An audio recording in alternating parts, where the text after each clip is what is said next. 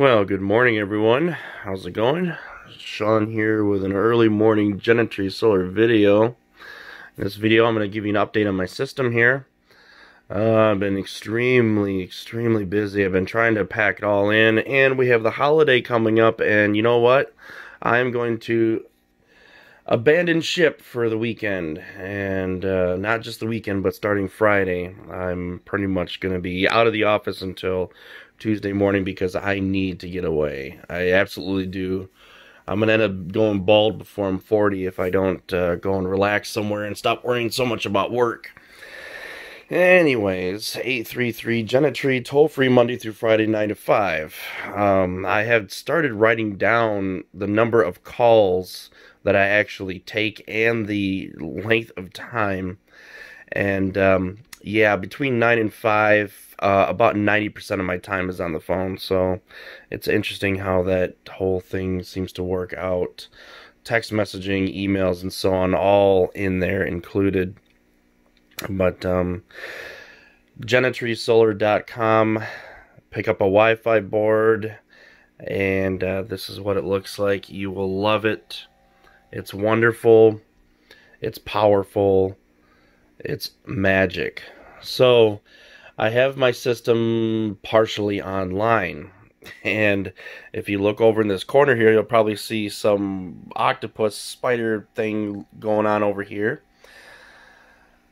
The reason is because the bus bars did not quite work out as we had planned, and I consider the first run as being a trial run. No fault of Sean Buckner, but the bus bars just did not work out like I was hoping that they would. Again, trial run. He's making me a new set. Unfortunately, he ran out of material, so it's going to be a little while before I get some, and I wasn't going to leave the system offline while I wait another week or two for these bus bars. So I decided to rig something up. There's no way that that is in any way compliant with any National Electric codes or anything else like that. I'm going to get zoomed in here. So I've got essentially a 2-gauge wire running from the battery post there to my fuse, which is running up to a pair of 1-gauge wires that's running to the inverter. Same exact thing for the negative side. I know it's not ideal, and I wrapped it up with a whole bunch of electrical tape so that it wouldn't come into contact with anything, but this is just so that I can get online to flex the system, to test the batteries, to make sure everything's okay. I'm not going to sit here for another 2 weeks without this system just because I'm waiting on a couple of bus bars. I'm not drawing the inverter down very hard, so I'm not worried about those battery cables heating up or anything else like that. This is just so that I can get the basics online, see how the inverter is running with the new batteries, be able to charge and discharge the batteries. And it's been working out good so far. This is day number 1. So I went through a full, basically 24 hours with the system online. And it's been nice. So I was able to get through the night. There were some things around the house I forgot to turn off. I was so focused on this that I didn't even go around the house and turn things off. I wasn't even really paying attention. So I ended up consuming 4.1 kilowatts overnight alone. Now add to that the inverter itself, which is horribly inefficient right now, which I will be fixing at a later date. I'll get a video of that as well. And yeah, I was definitely near the 6 kilowatt mark for the night. Just the night. That's when the charge controllers were in what they call night mode. So as soon as that went into night mode, I consumed almost 6 kilowatts. It was roughly about 6 kilowatts, we'll say, of energy overnight. And with a 20 kilowatt hour pack, technically I only used about, 28-29% of the total capacity of the pack. However, I am cutting that in half for me. So really, I used over 50% of what I wanted to actually use. Remember, these batteries are capable of far more than where I'm setting the limit, simply because I want these to last for years and years. Now, it still leaps and bounds above what I had before, but that's no reason for me to say, okay, well, now I can use 20 kilowatts every night. That's not the point. So I'm still going to be, wherever possible, using our most consuming items during the day, and then at night just kind of coast. And that's the whole point. So this is the first night. I have some tweaking to do. I have some things I have to do to lower my nighttime usage. You know, I was on the computer for the first time in a while, actually playing a game, and you know, I just you know, I basically just kind of let the house run just to see what it would do, just to see what was going on. And when I went to bed, that is at night, I was at just slightly under 56 volts. It was about 50, I don't know, I think it was about 55.8 or something like that. And I woke up to about 52.9 volts. It's falling further because I got up at, oh, shoot, 6 o'clock, so the sun wasn't even up, and I had my shop lights on, and I opened the fridge a couple times, and I used the microwave. So yeah, it fell more. But the point is that overnight, while I was sleeping, while technically everybody should be sleeping, I went from about, we'll just say a tad under 56 to, we dropped about 3 volts on the pack. So I don't consider that to be bad at all. I really don't. And again, that was with me just kind of willy-nilly it. I did not go to extremes to say, okay, I'm going to eke every watt out of this. And really, my biggest consumer of these batteries is this inverter itself. So I have some fixing I need to do. First thing I'm going to do is I'm going to drop the buck converter. These fans are rated to 56 volts. Very seldom will the batteries be above 56 volts. They go into float mode at 57. So, you know, with a draw on the system, I'm not anticipating any problems. Yes, it's 1 volt technically over where the limits are of the fans. But, you know, if I do notice that I'm running into a problem, Sid is working on some other fans that'll handle, I think, up to 70 volts, something like that. So if I do notice a problem where the fans are, you know, disintegrating, then that's something that I will address. But 1 volt over max, I don't think is going to be a cause for alarm, especially considering that max is only going to happen during the day, only on full sun, and only when the batteries are basically at float. So I'm not anticipating it's going to be all day, all night, anything like that. So dropping the buck converter will save me almost a half an amp per hour. There's also Sid, you know, he's got some ideas for example, like you've got all of these caps that are on the output board, and I can eliminate all but one, which will dramatically lower my standby cost.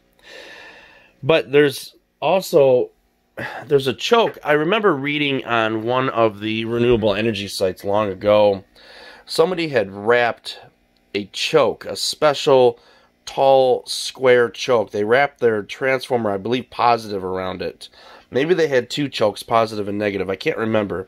If you guys know, let me know, or send me that link or something else like that, because these little donut chokes that are in here, they're good, but we haven't been able, they're not very big. So I need to add another couple of turns on these chokes. But the problem is I literally have, 8 wires that come from the transformer trying to wrap through that little donut choke.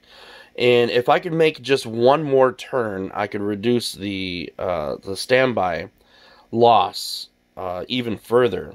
I would say probably, you know, 200-300 milliamps per hour, and that's a big deal when you're off the grid. You know, I'm so used to just basically running on the sun and that's it. And then when it gets dark, I shut down. Well, now I need to literally extract every single watt that I can possibly extract out of the system. And if it can be extracted, then I will. So if you guys know where I can find that choke, again, it's tall, and you wrap it around like this. It's not round. It's not like a donut. It's a tall kind of rectangular choke, and I'd like to grab a pair of those so that I can wrap the transformer around that. So if you guys know where that's at, just send me a link or whatever. I would really appreciate it. So the goal is to basically make the inverter as efficient as it can possibly be. PowerJack has added lots of different stuff to the inverter to try to fix issues, clean up noise in the transformer, etc., etc. And, you know, this particular transformer does not produce any noise. So I can drop down to just one cap. That'll save me quite a bit. Adding that big choke on the transformer will save me quite a bit. Doing things like dropping the LCD backlight will save me. Getting rid of all of these green LEDs. I mean, if the inverter fails to start, then it's likely that, you know, I've never once come across a situation where I've said, oh, that one light is out. That must be the problem. Never once. It's never been like, oh, the power source board light isn't on, so I guess, well, the power source board is bad, because if the power source board is bad, none of these lights are coming on. And so it's just one of those things where if something were to fail on here, I would likely just replace the whole control board. I wouldn't even bother replacing that single part, because I've got parts up the wazoo, so I am in a unique position to be able to do that. I know not all of you are. So, as far as I'm concerned, all these little green LEDs that are here, it's not like I look into my inverter every single day and say, wow, that's beautiful. I can get rid of all those green LEDs to save some power. It's not going to be much, but again, it's one of those things that adds up. It's like running a light bulb at night. So, there are things that I can do to help. Now, you can see probably my little BMS contraption that I've got going on right here. It looks like the cells are finally starting to come down and be more balanced. You can see it's down to 47 millivolts. I've seen it as low as 42. So they do seem to be doing something. But, man, it's taking a long time. So yes, this I'm going to be mounting on the side of the batteries. Right now it's just kind of hanging here with some electrical tape.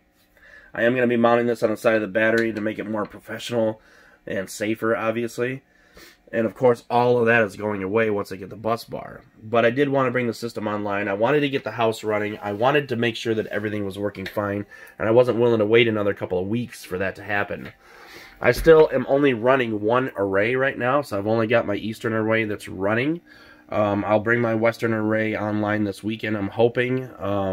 And so I'll be able to almost double my output. Again, this is all just kind of baby steps to get everything going, to get everything online. I still have that easy to read battery meter here so that, you know, Danielle in particular, she can look at this and see what our usage actually is, or what the status of the batteries actually are. So there's things like that. And I do like the idea of being able to glance over and seeing the batteries. So yeah, anyway, there you have it. I'm just kind of going at it a little bit at a time. You know, I've got so much stuff going on right now, trying to get inverters built and trying to get inverters repaired and trying to work on my own house projects. It's been tough, it really has, but I'm working on it. I'm getting the best that I can out of it, and you know, that's how it is. So if you have any questions, of course, let me know. Again, please keep in mind, I will be gone from Friday through Monday. I am going to be closed for the weekend. I need to decompress. We're going to be going boating over the weekend. We're going to be looking at some properties. I am going to turn off my business so that I can decompress, because I absolutely need it right now. So I will be back on Tuesday morning ready to answer your phone calls. So if you're watching this and you've got an emergency, get it to me before 5 o'clock today, Thursday, because I will not be available after that till Tuesday. Thanks again for all your support. Hopefully you have a great Memorial Day weekend. I'm going to plan on being away, so I'm going to have a great Memorial Day weekend. Be nice to decompress. 833 Genetry, toll free Monday through Friday, 9 to 5. Thanks again, and take care.